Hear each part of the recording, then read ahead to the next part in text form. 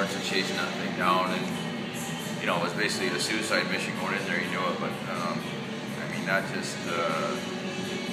infectious for our team to see a guy put himself in danger like that to make the play, and you know, hopefully he's all right. We'll reassess here tomorrow.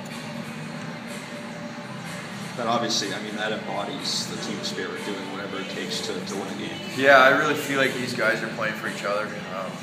These guys, right from day one at camp, have been committed to each other. It's been really nice to see. It's been really fun to coach. Jared Bednar, who's been in other organizations, commented on it. Brad, you know, he's been on some good teams as well. As a coaching staff, these guys are fun to be around. They do everything you ask of them and more.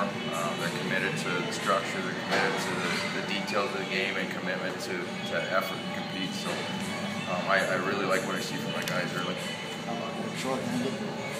Yeah, I mean, you know what? A short-handed goal is always a bonus. You know, you're just trying to kill the penalty.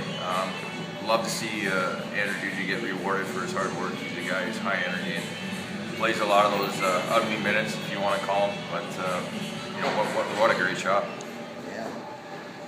How about other penalties again? Yeah, I'll tell you what. Our team's ability to skate and the amount of penalties just doesn't translate for me. We really gotta nip this in the bud here, because it's gonna start costing us games eventually. You know, thank goodness our killers have done a great job. That's all I can say. Our goaltender's been really good, made some big saves, but this is an area of our game that we really need to address. Team started a lot better tonight than last night. Yeah, I mean, that first period is probably our best first period of the year. You know, we could have been out of that 4, 5, 6 nothing. He makes actually some really good saves to keep it at 3 nothing.